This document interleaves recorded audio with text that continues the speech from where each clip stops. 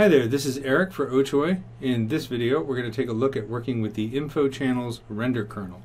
So I'm in the Space Cantina Interior 01.ma scene, and if you take a look at the render settings here, I'm going to click on this arrow icon, which brings up the render kernel settings here in the attribute editor, and I've set the kernel type to Info Channel. And when you do this, it goes to wireframe by default. If you don't have any render kernel in the scene, it will automatically go to wireframe until you add one. And then you can set that kernel to info channel, direct light, path trace, PMC, etc. So the settings for the info channel are found down here, and the main one we want to be concerned with is the type. These settings down here are related to the type that is set in this menu. So some settings will apply and some settings won't, depending on which type you've chosen. So if I set this, for example, to geometric normals, we'll see a rendering of the scene that shows the geometric normals, and it is somewhat faceted, as you can see in the back of these chairs here. If I set this to shading normals, you can see a lot of the faceting goes away, but other than that, it's a very similar type of render. So this is something that you can see how the normals are facing in the scene, if there are issues. I'm going to turn off the grid here so it's not causing an artifact over there. Or this could also be used in compositing to, say, as an input for changing the lighting of the scene. We also have position. So if I zoom out here, you can see that it's color coding the objects in the scene based on their relative position in 3D space. Again, useful for both diagnostic and compositing features. The Z depth, when I choose Z depth, everything goes white. But don't worry, all I need to do is go down here to the Z depth max setting and increase this. So now you can see there's the Z depth of the scene. We also have material ID, so the objects are color coded based on the material applied to them. We have texture coordinates, so we have color coding based on the texture coordinates for each of the objects in the scene. And you can also adjust things like the UV set or the maximum UV. We have wireframe, of course. Vertex normals, which is another type of normal shading based on the vertex normal direction. Object layer ID, so each object is given a different color. And ambient occlusion. So if we want to change the amount of ambient occlusion shading, we can go to the AO distance slider here and increase or decrease as needed. You can see it's a very fast render, which is nice.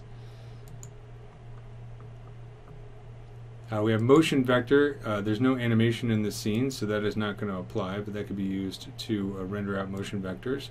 Render layer ID, of course there are no render layers in this scene. Let's go real quick to wireframe, and I'm going to go to the render settings here, and here under render settings I'm going to create new render layers. So I'm going to select this chair here, go into its attribute editor for a shape node, and under Octane let's set the layer ID to something like 10. And now let's go back to the info channels kernel, and I'll set this to render layer ID, and you can see that chair is now shaded in a different color. So any of the objects that have 10 set to their render layer ID will match the same color. So it's a nice way to see very quickly the render layer IDs that you have in a scene, especially a large scene. And we'll cover render layers in depth in a later video. We also have a render layer mask option, so you can see now it's masking out the objects based on their render layer. So one option I wanted to point out was the AO alpha's shadows option right here. So I have my info channel type set to ambient occlusion, and I've raised the AO distance so we can see the ambient occlusion pretty clearly here. But you can see the transparent surfaces like the shield on this helmet here are opaque. So I'm going to select this and take a look at its material. It's using a specular material which has a high transmission value, meaning that if I'm rendering with path tracing or direct lighting or PMC, this object would appear transparent, but you can see in the ambient occlusion shading it's opaque. So if I'm rendering with ambient occlusion shading, but I still want to see through that surface, what I want to do is first select the surface that is applied to it, so the material, not the object itself, but the material.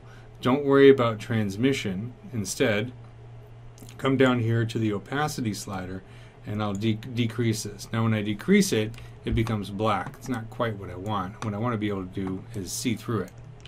You can see a little bit of shading in here. So let's go into the kernel, and I'm going to turn on AO alpha shadows. And now you can see that we can see inside the surface through that transparent object. And then of course we also have an opacity threshold.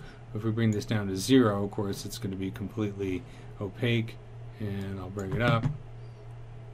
So you can work with this and also go between this and then the opacity slider on the material. So this is the helmet glass material. It's a specular material, and as I raise that opacity slider, you can see this becomes increasingly more opaque. So just wanted to point out that that is how the AO alpha shadows works. If I turn this off completely, then it's not going to have any effect at all. So the last thing I wanted to point out is that many of the info channel types are also duplicated as render passes. So if you create render passes, so I'll just create a new one, we can take a look here under info passes. We have things like geometric normals, vertex normals, z-depth, ambient occlusion, and so on. So you could render these out as separate passes, or you could use the info channel kernel. It's kind of up to you which method you want to use, but you can use both. Okay, so thanks again for watching.